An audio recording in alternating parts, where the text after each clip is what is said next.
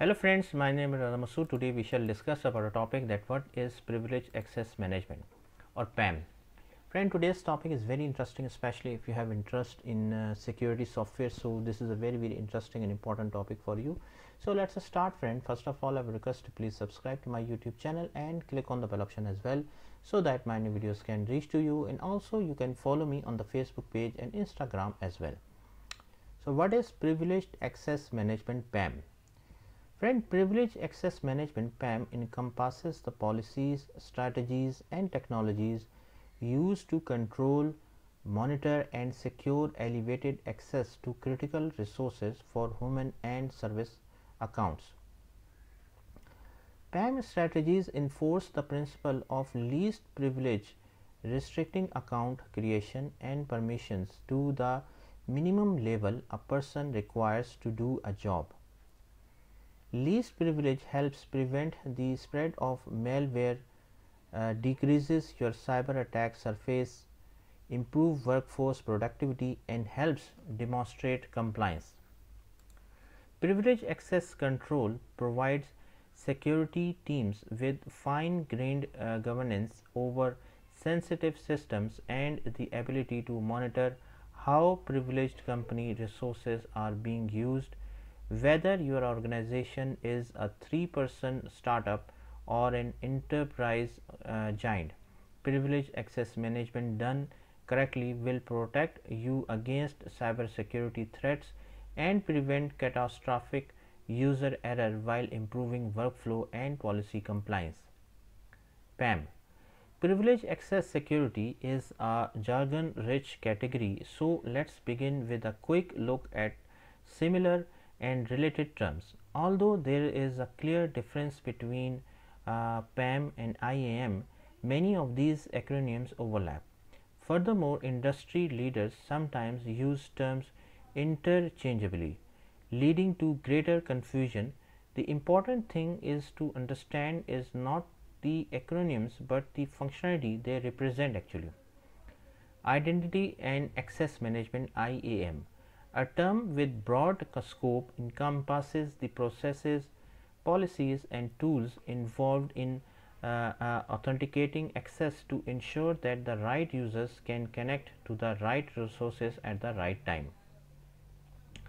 Privileged access management, a subset of IAM focused on defining and controlling who or what has the authority to make changes to a network or device.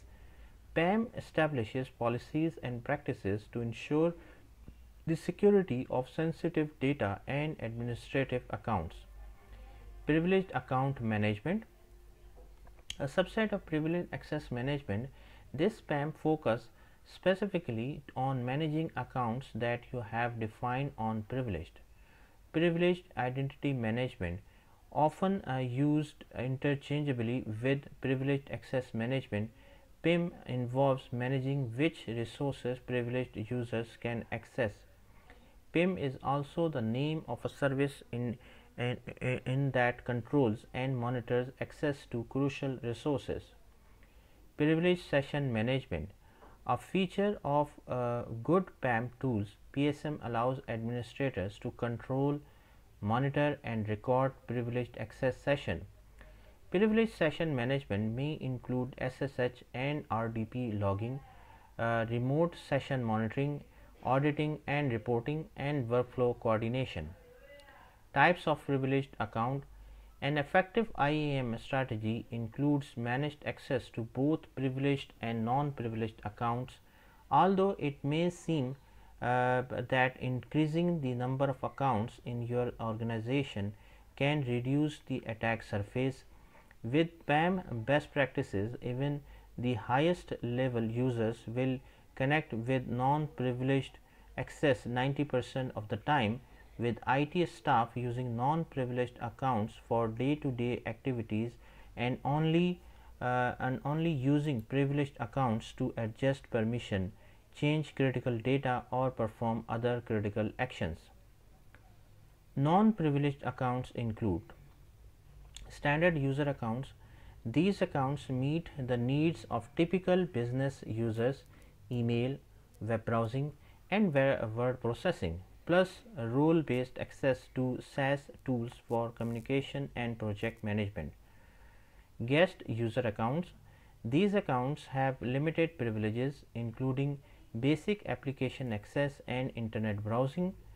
Privileged accounts, on the other hand, allow system administrators to change settings for large groups of users, override or bypass security restraints, and even configure and provision systems, cloud instances, and other accounts. Privileged accounts occur in two broad categories: human user accounts and machine service accounts, and exist in nearly all connected devices, servers, database, and applications. Privileged user accounts. Super user account, also called root user, admin, administrator, or supervisor. This account grants specialized IT employees nearly unlimited privileges over our system. This includes the ability to execute commands, make system changes, create and modify files and settings, and grant or revoke permissions for other users.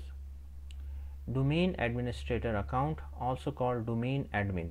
This is a Windows user account that can edit information in Active Directory, including creating and deleting users and changing user permissions. Local administrator account. A local admin account allows a user to access and make changes to a local Windows machine, but lacks the ability to modify information in AD for other users. SSH keys. Secure socket shell SSH keys are access credentials that provide direct root access to Unix like operating system, often over a remote connection. Administrators use them much like usernames and passwords to implement single sign-on. Emergency account, also called break glass or firewall account. This account allows unprivileged users to bypass the access controls in a secure application in the event of a crisis. Privileged business users. These are users in finance, marketing, human resources, and other roles who require limited access to sensitive systems. Privileged machine accounts. Application account. Application use these highly privileged accounts to access database, run batch jobs or scripts, and confer access to other applications. Service account. Among the highest risk privileged accounts, services use these accounts to interact with the operating system, make changes, and run scheduled tasks. Active Directory service account, also called domain service account. This type of account enables a service to interact with the operating system, managing users and computers, organizing data, and changing passwords. SSH key. Automated process use SSH keys to gain access to firewalls, routers, and switches. Secret, also called privileged credentials. Secrets include API keys, password, SSH keys, tokens, and certificates that allow both human and service accounts to securely authenticate to privileged system. Defining privileged accounts for your organization. Ultimately, defining privileged accounts is the responsibility of each organization. Activities typically requiring privileged access include granting and revoking access for other users, connecting to sensitive data, and configuring, provisioning, and managing infrastructure. Which accounts require privileged access will vary by organization and by industry.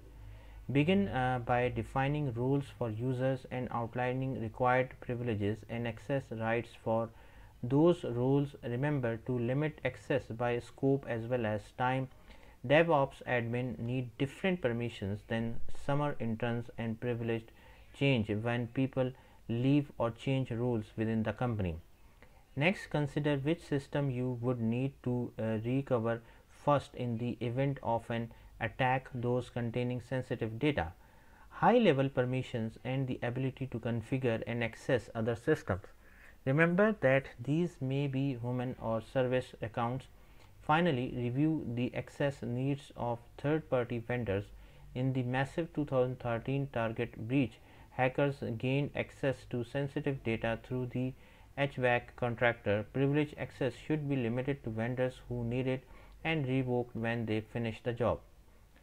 Taking these steps will help you limit or even eliminate one of the most common weak points organizations faced: unmanaged privileged access accounts.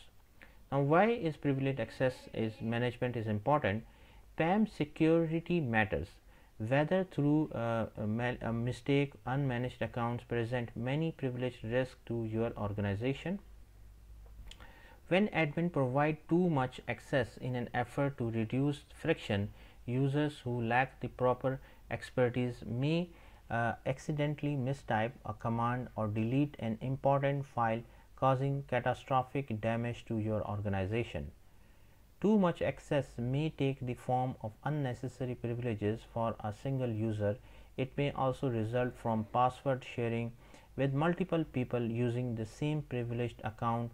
Additionally, admins may try to simplify network access by allowing a single account within your organization to operate multiple services or applications.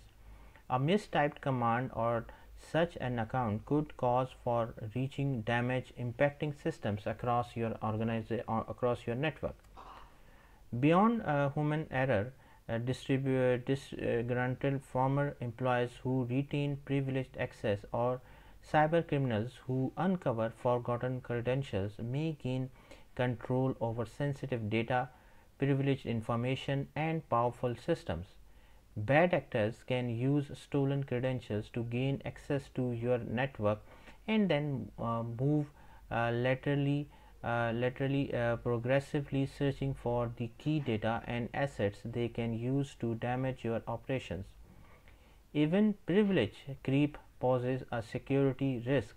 An employee may change roles and retain unneeded access, gradually accumulating rights beyond what is required. Such employees may connect to an unmanaged account and perform unauthorized tasks, whether in error or intentionally.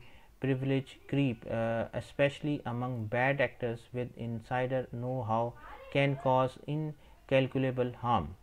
Because privileged account holders can make administrative level changes to your network, and because they can access confidential and sensitive data, they represent an elevated threat vector for your organization.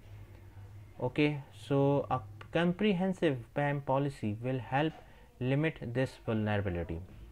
So friend, thanks a lot for watching the video. I hope you like this video. If you like it, please share it with your friends and colleagues, and thanks a lot for watching the video. Thank you, friends.